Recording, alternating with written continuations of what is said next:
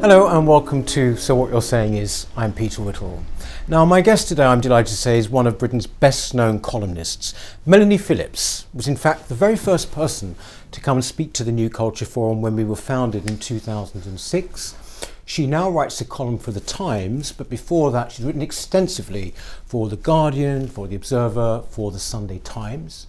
She's also written numerous books, perhaps most famously All Must Have Prizes, which was about the left-wing capture of our education system, Londonistan, which was about radicalisation in London, and The World Turned Upside Down, which was basically about, well, the world turned upside down. She's with me now. Thanks very much for coming, Melanie. I wanted to start because we are filming this just about a week before we are meant to be leaving the EU. You wrote a piece very recently about the deal and your attitude. Can you tell us what you think of it? The deal is, in my view, a variation on Mrs May's infamous deal, which was deemed so terrible the House of Commons voted it down no fewer than 3 times. Now, Boris Johnson has improved on that deal in that he has removed the backstop, the infamous backstop, and he's altered got one or two other things altered. But basically it remains Mrs May's deal, and the great mistake I think that he has made, and that so many opponents of Mrs May's deal made, was to focus entirely, almost entirely, on the backstop, which was terrible, but nevertheless there were other bad things about the deal, particularly, but not exclusively, the way it ties up our ability to act independently in the military sphere, in spheres of foreign policy, and the way in which, through the political declaration, it ties any future trade deal that the UK would do with the EU broadly to the principles of the single market and European rules and regulations. So although we would be out of the EU, we would be tied to its rules and regulations in a way that would prevent this country from capitalising on its independence to do trade deals in its own interest, which is a lot of the point of leaving the European Union. So in my view, although Boris poses as, you know, the most Brexity Prime Minister anyone can think of, he's actually just produced Mrs May's deal Mark IV, an improved version, but still it would leave Britain in a very parlous situation.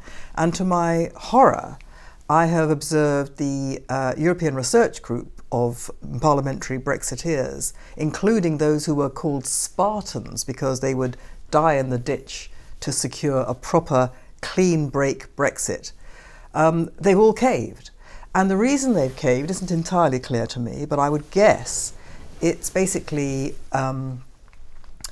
warfare fatigue. They fear that if they don't take this kind of last chance deal, then they won't get Brexit at all. They fear that they will never get a more Brexity Prime Minister than Boris Johnson. And I think they've been seduced by the charisma and the story he is very cleverly and not untruthfully woven around himself, that he is defending he is defending democracy and the sovereignty of the people and the right of the people to have their democratic wishes fulfilled by their democratically elected representatives. He is defending that against a kind of rolling coup by Remainer MPs, by a Remainer Parliament, which is a coup against democracy, a coup against the sovereignty of the people, in which the constitution of the country has been basically gaily ripped up. And that's all true. But because he's in that position of saying, this is what I'm doing, the mystique has grown that he's actually defending Brexit. But he's not, because now we have the almost impossibly entangled situation in which a Prime Minister who is genuinely fighting a rearguard action by people who are determined to subvert the sovereignty of the people is doing so by promoting a deal which itself would not be Brexit.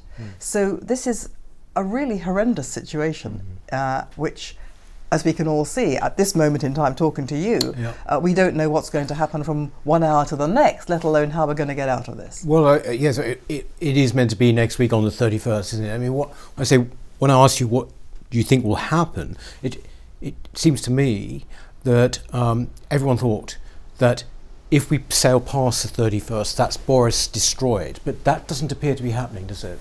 No, and I didn't think that either. On the contrary, I always thought that the story he needs to tell at the general election, whenever it comes, is that I, Boris Johnson, have tried my very best to do the best for this country, to honour Parliament, to honour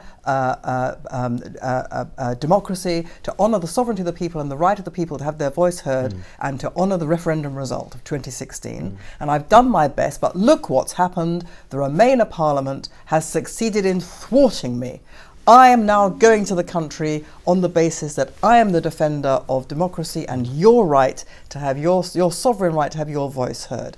Now, in my view, if he were to do so by saying, and therefore I will come out without a deal, he would clean up, he would destroy the Brexit Party, because as things stand, if he's going to go into an election whenever it is, saying on the one hand, I'm defending democracy, on the other hand, this is my deal, and that's what I'm standing for, the Brexit Party, i.e. Nigel Farage, is going to come forward and say, this is not Brexit, he is betraying you.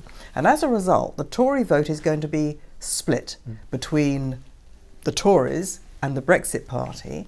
And also, you see, if Boris were to go for a clean break, a no deal, I believe he would then do what people have always thought was completely impossible.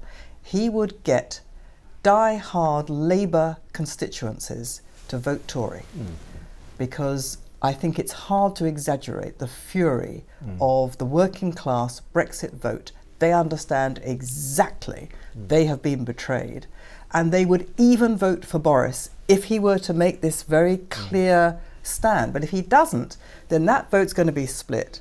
And of course, we can see the Labour vote will be split between Labour and the newly resurgent Liberal Democrats, who become, for the sake of this argument, the Remainer Party. And so we would face a situation of complete chaos, a complete uncertainty, in which it's quite likely we would again end up with a hung parliament. Maybe with Labour being a minority party, governing with the help of the Lib Dems, the SNP, whoever. Or it could be the Tories as another minority party, we don't know. But if Boris Johnson were to, as I say, make a very clear declaration, which would mean he'd have to resile from the deal he's done, then I think he would clean up. When you look at the past, what is it now, 3.5 years, what has this whole Brexit fiasco, what has it revealed to you about Britain? Has it revealed anything new? Well, it revealed to me on the day that the referendum result was announced. It was to me an absolutely stunning day. Yes. I mean, were you expecting it, Melanie? Did you think it was going to happen? I thought it was quite possible, but I wasn't sure at all. And given what we'd all lived through, which was this torrential amount of propaganda that if Britain voted to come out of the European Union, the apocalypse would descend, the economic apocalypse would descend immediately on the country. And given how, the whole Project Fear thing, and that does work. And so I thought, well, people are going to be very influenced by that. So I was pretty staggered to find that, what I'd hoped would happen had actually happened. And I had two thoughts. The first was, Britain now has a chance of rescuing itself.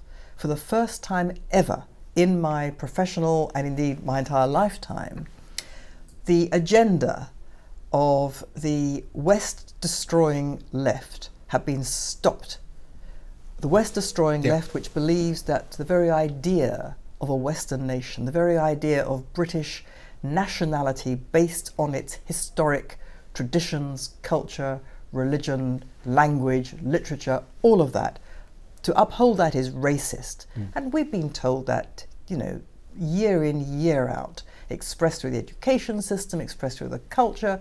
People had it thrust down their throats, and look, that's what they voted for. So for the first time I thought, if Britain now has a chance of regaining its identity and thus pulling itself out of the state of cultural demoralization, which in my view it's been in since the end of the Second World War, which made it prey to all these negative, West-destroying, Britain-destroying ideologies. So if it became itself again and thrived, then there's a chance that it can recover from its cultural demoralization. That was my first thought. My second thought was, they'll never allow it. They'll never allow it. This cannot stand, because the entire weight of that liberal intelligentsia, governing class, whatever you like to call it, is so strong, so overwhelming, and everything, they will throw everything at this now to stop it, because they know they have to stop this. Brexit is both the symbol and the vehicle for a renaissance of everything that they have tried for decades to destroy. So I knew the fight would be titanic. I didn't foresee precisely the calamitous entanglement that we're now in, but I knew it would be a fight to the political and cultural death, which is what we're in. Which is why we're in the state we're in. It has been relentless, hasn't it, over the past 3 years? And I think there's also, when you look at specifically the House of Commons, where it's becoming clear, surely, to even the most ardent Remainer, what is going on. Actually, it's finally, the penny, I think, is dropped this past couple of weeks, even. This is very dismaying, because there's always this view, Denmark, France, they've all voted twice, they all had to vote twice. We're not like that. That's right. That's right. Well, we're not like that. The British that was are not the idea. Like that. And I think, from what I can see and hear, and what people tell me and what I observe myself, the fury of the people beyond the charmed circles of Westminster and the cultural bubble in London, the fury of people at what they perceive correctly to be a coup against themselves, an attempt to thwart the democratic right of the people to express their view and have it acted upon, a right that Parliament itself gave them because they came up with a wrong result. Their fury is excessive. And thank goodness this is Britain. Fury in Britain, it doesn't express itself through street violence, as so much we see in Europe goes on. People in Britain are quiet. They internalize it. It doesn't make the fury any less, but they express that fury through constitutional means, through the ballot box, which is why, as we now sit here, the general election, which is the constitutional remedy for a broken parliament, which is what this is. You have a prime minister who cannot move. He's held hostage by his backbenchers in an unconstitutional way. He can't proceed with anything, really. Government is kind of stopped in any meaningful sense. So the remedy for that, under our constitution, is that you go back to the people. You say, I can't govern. You go back to the people. They decide. Parliament's not even allowing the people to decide. This is absolutely outrageous. And so I think when the election finally happens, I think that the anger of the people will be expressed through the ballot box. Now, quite how that anger will be expressed, i.e. what result that will produce, given the fragmentation that we've just been talking about, the political fragmentation, it's anyone's guess. I think the thing that strikes me about it, which I think you sort of alluded to there, is that people like 17.4 million or whatever, they're under no illusions how they are regarded. And I don't just mean by Parliament, I mean by the whole establishment, racist, xenophobic, stupid, all of these things. They might have had a feeling before that was how they were thought about, but it's been quite explicit, hasn't it? And they now have this knowledge. They have no illusions at all anymore. And I think that there will be some form of consequence to that, surely, won't there? Yes, I mean, I think people always felt that. They always felt that they had been, that they'd been traduced in that way. And indeed, ever since the referendum result, that's what we've all been told. Everybody who was who voted for Brexit is, by definition, an imbecile and a racist bigot.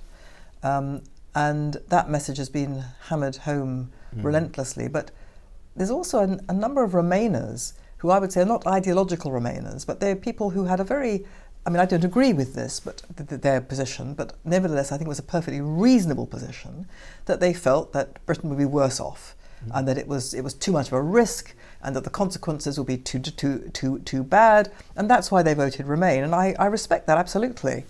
And among those people, there is a great deal of horror and anger at precisely what we're talking about. And among those people, I found to my astonishment, some of them have been saying to me, as far as I'm concerned, I want no deal. I just want out, because this thing has got to stop. We voted out. I didn't vote out. I voted Remain, but we voted out, and it has to be respected, because otherwise we're not a democracy. They feel that very strongly. I think this anger goes actually across that divide which has now opened up between Remain and Brexit. Do you think, I mean, being well, I say wrong to say a creature of the media, I mean, being a journalist, somebody who's been on countless shows, Question Time, and across the board, do you think that the media, it certainly seems to me, haven't learnt any lessons? It seems that they've kind of doubled down. I mean, would you say that's true? Yes, I mean, obviously one shouldn't generalise, because there are pockets of the media which are for Brexit, and which have, you know, remained so. But, you know, the media, without wishing to generalise, I shall now generalise, the media tend to hunt in a pack, and they tend to follow one story. And whatever the story is, that's the story that you can't break without being regarded as kind of extreme. And the whole Brexit thing is that sort of story, that, you know, first of all, Brexit is a step too far, but if you're going to have Brexit, well, the only sensible Brexit is a soft Brexit. And for 3 years I've been trying to say to these people, there is no soft Brexit. You cannot be half in, half out. If you're half in, you're not out. You can't be out but a little bit in. That's what a soft Brexit is. It makes no sense at all. It's merely a means of saying, well, we don't like Brexit, we'll really Remain, but we don't want to be opposed to the people's will, therefore we'll have a soft Brexit. It's dishonest. It's a fundamental dishonesty. I had this argument with people in the Labour Party. I remember having this argument on TV with Keir Starmer. I said to him, this is a lie. It's a nonsense. It makes no sense. And he said, this is ridiculous. Of course you have a soft Brexit.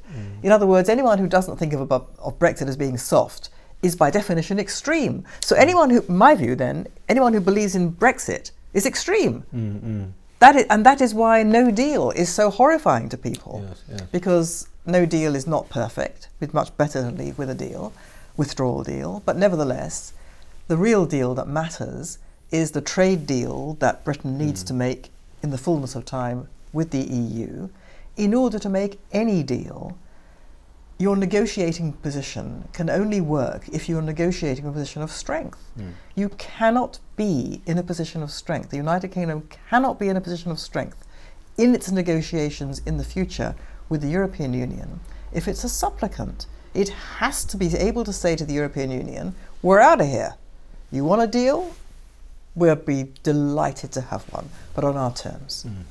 Because that's what they've said to us. You mentioned there a while ago, Melanie, which I think is so resonates with me, this point that when people voted, it was sort of like, right, look, actually we're putting our foot down, right, at this point. And I wondered, you know, when you talk about the kind of reversal and the demoralisation that's happened in Britain, and I would say actually in the West and Europe, definitely. Whatever.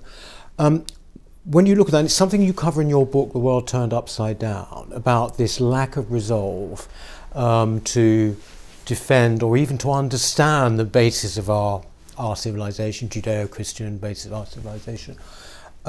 When you look at the so-called populist movements that you see in Europe or Trump in America, whatever, do you think that that is a response to that? Do you think that do you think that that is a form of response to that very degradation, as it were? Very much so. I mean, you've got a situation where the entire political establishment in the West has basically sung from the same hymn sheet for decades, which with some variations has been basically, we have to be in a globalist world because, not just because it's economically to our advantage, but because there is something terribly wrong with the very idea of the nation state. In my view, this demoralization across the West goes back to the Holocaust and the Second World War. In fact, I would say it goes back further. It goes back to the trenches of the First World War, and you could say that it's actually wrapped up with the Enlightenment, the 18th century Enlightenment, which had the seeds of this destruction because it elevated the individual. But that's a bigger and more complex argument. I can think you can certainly say that the Second World War and the Holocaust had a shattering effect on Western morale, because there it was, one of the very worst crimes in human history, in the very crucible of high Western culture. Germany, you know, a country which thought of itself as so cultured, so educated. It loved Goethe, it loved Beethoven, it loved Schiller, and it produced one of the most barbaric regimes ever known to humanity. And I think that did something terrible to the Western idea of itself as the embodiment of reason, the embodiment of progress, and in particular the idea that the nation did this, that nationalism did this. Now in my view this was actually a mistake, because in my view Hitler was not a nationalist. Indeed, Hitler despised nationalism as being petty and sort of narrow. What Hitler was, in his mind, was an imperialist. He believed that he was a reincarnation of the Holy Roman Emperor. Yes. He was going to restore the Holy Roman Empire. To that end, he had to occupy everyone else's country. And if Britain hadn't been nationalist, if Britain in 1940 hadn't had the strongest belief in itself as a nation defending itself against oppression and tyranny, but a nation which understood what it was, founded on particular principles of democracy and liberty and all that, it would never afford Hitler. We wouldn't be sitting here today. So this is a profound mistake, but that mistake has led people to basically negate the idea of the nation in Europe. So the peoples of Europe have nowhere to go. They have no way of expressing their belief in themselves as a nation, no way of articulating through a democratic process their belongingness to something, to a shared national project. And so since the entire political class has abandoned them on this, it's left a vacuum in which has risen up so-called populist movements. Now, some of these movements, in my view, are no more than movements which aim to restore a good sense of national identity and purpose. And some of them are obnoxious and founded in racism and all kinds of other stuff, Nazism, you know, they have Nazi backgrounds, but people have nowhere else to go. So that's why you're seeing this phenomenon in Europe. You started off in a completely different political guise. You were very much on the left, weren't you? And I just want to talk about anti-Semitism and racism there. This is one of the big, obviously, issues of our time, the apparent inability of the Labour Party to deal with this particular issue. Unwillingness, inability, call it what you want. I just wonder, Melanie, when you were on the left, were you in the Labour Party? Or? I never joined any political party at all. The only isms to which I have subscribed ever are journalism and Judaism. Right, okay. I never belonged to anything.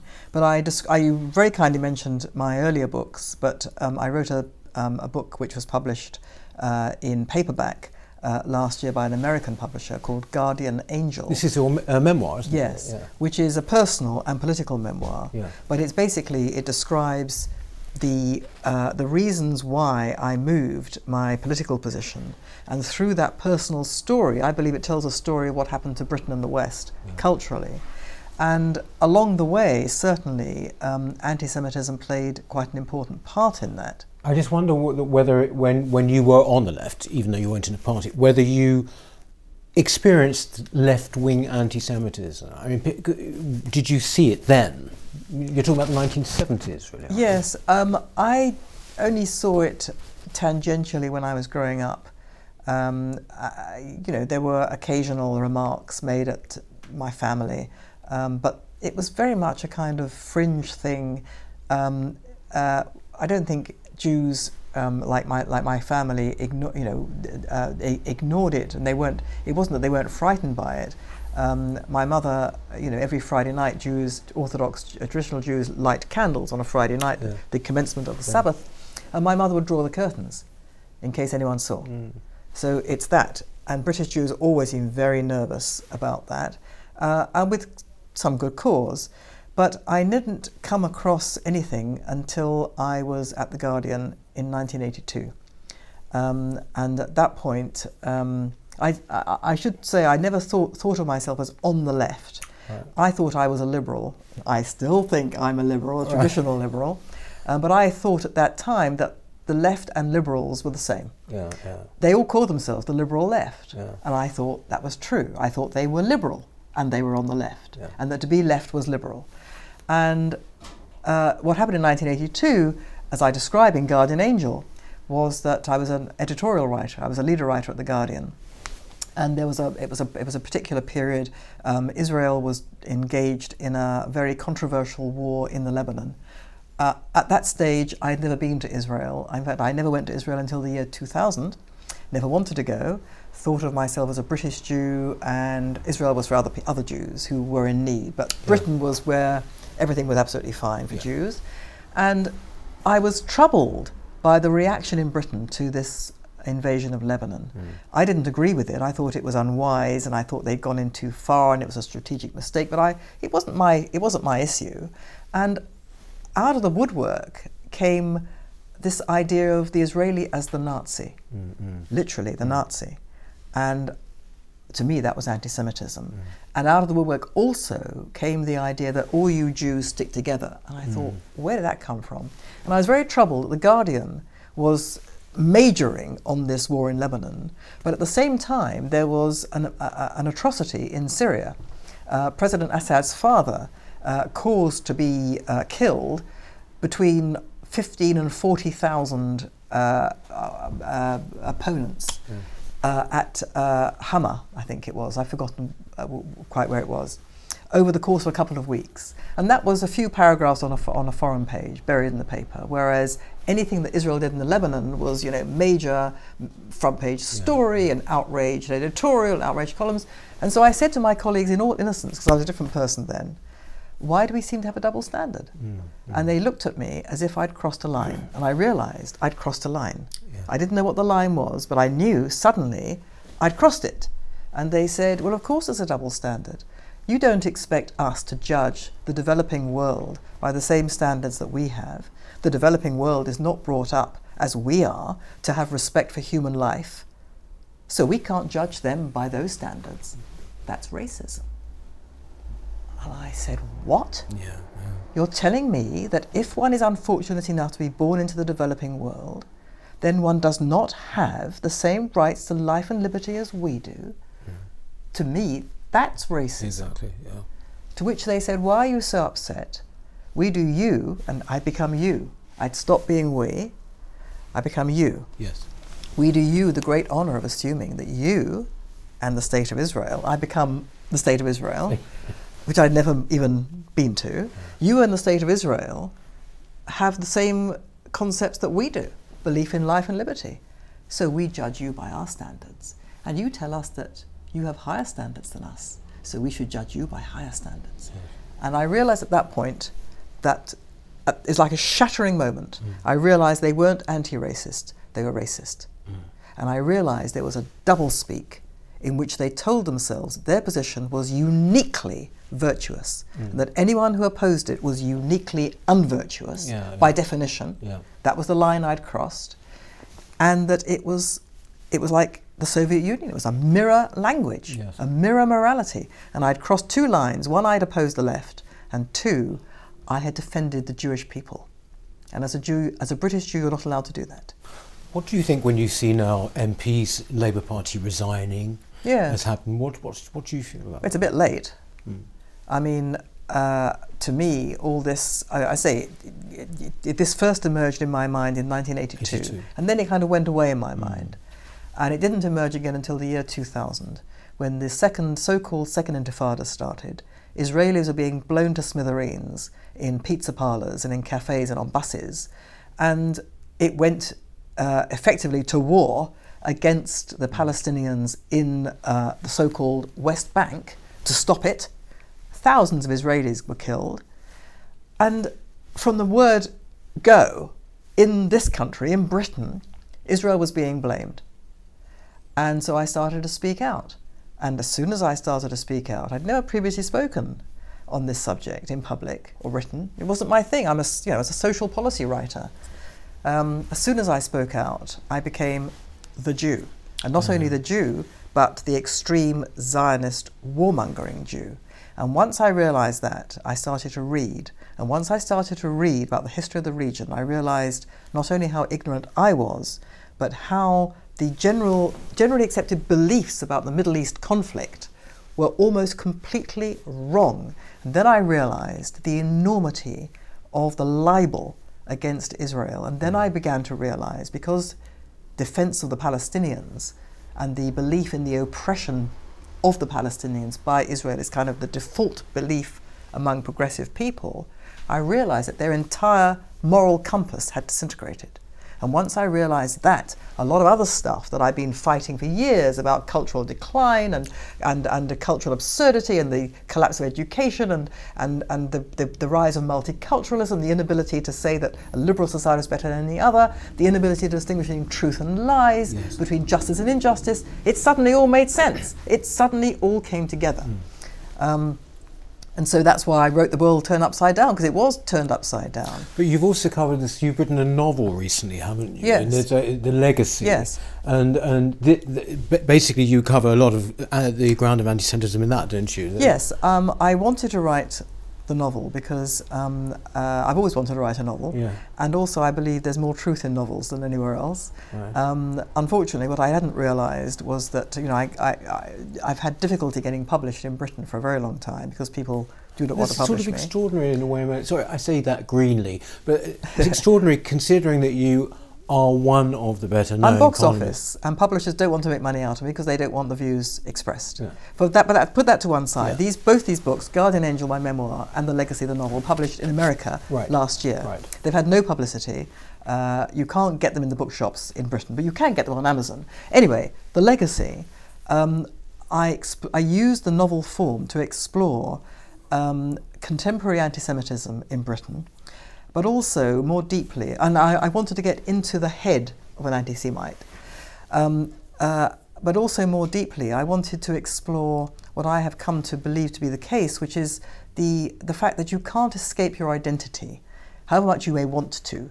And so my hero, my anti-hero, is a person of Jewish ancestry who doesn't want to be a Jew in Britain. And it's a kind of story in which he realizes that he can't escape it, and he wants to escape it. And he realizes the good things that he's missed by trying to escape it. And it's not a satisfactory situation, and it can't be made okay. But that's what I wanted to explore, the pull of history, the inevitability of your identity, the historical, the fact that anti-Semitism is the longest hatred, it never goes away. So my book is set on not exactly a small canvas. It's set, apart from being in contemporary Britain, it's also set in medieval Britain and in Holocaust Poland and in contemporary Israel and America. Right. So it's a modest canvas. Okay. But I wanted to explore this idea that these things they go through generations. Yes. I don't know, I mean, on Amazon, people have raved about it. They say it's a compulsive page turner. So compulsive, nobody has reviewed it. I mean, you have covered pretty much the waterfront when in your writing. You say social policy, everything, right the way through. You attract a lot of anger in your critics. Why do you think they get so angry with you? I mean, they do seem to reserve a certain anger for you. I'm in a particular circle of hell, unique circle of hell is reserved for me. Well, the old saying is, an apostate is always hated. Yes. And I was considered to be on the left, and then I became not the left. Well, we've had quite a few on this show, actually. Oh, apostates. But I think it's more than that. I think it's more than that. Because I think that the particular fury is The particular fury among people of a certain age. I exclude younger people because they don't know my background. Right. But people of a certain age who know where I came from cannot understand what I've done. But they do understand that it's very difficult for them to label me as they're labeling me, as they've labeled me, as, right-wing, extreme right-wing, fascist, Nazi, because I clearly am not, because I still believe in the things that they believe in, or they say they believe in. I still believe in truth against lies, the oppressed against the oppressor, justice against injustice. I believe in opposing prejudice and discrimination and bigotry. I just believe that they are the bigots. Yes. And they are the people who stand for the erosion of reason and evidence and facts and truth. But I believe in the things that they say they believe in. And that's their problem, because I call them out on their own territory. And they have no defense against this. None. They can't answer the criticism.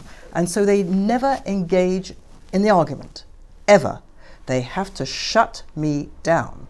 And they do so, or they try to do so, by first of all making sure that I'm not published. Okay, so I am published, but by the skin of my teeth. Yeah. Well, that was the case with Londonistan as well, wasn't it? Absolutely. It became a bestseller here, didn't it? But it started off in America. It was going to be published, this is a book about Britain, which was going to be published only in America until about 4 weeks before publication, when a tiny publisher, publishing out of his front room, came forward and said, I'll publish it. So he did, and he sold actually quite a lot of books. Yeah. So it's this, I think, this understanding that that I'm attacking them on their own territory. So they don't engage in the argument. They try and shut me down. They do so by labels. Not just me, so many of us. This is what we're finding. So we're all phobes of various kinds. I've been so many phobes. I mean, they seem to make up a new phobia to lay around my neck the whole time. I'm extreme. I'm a racist. I'm a mad Zionist warmongering Jew. I'm insane, deranged. So once I've been called a deranged, warmongering, Zionist, fascist, Nazi Jew, what else can they say about me? So, I mean, hello, I'm still here. Thank goodness.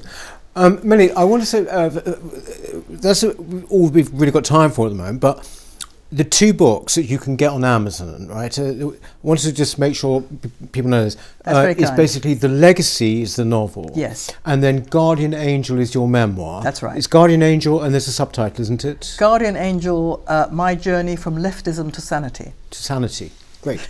Both available on Amazon.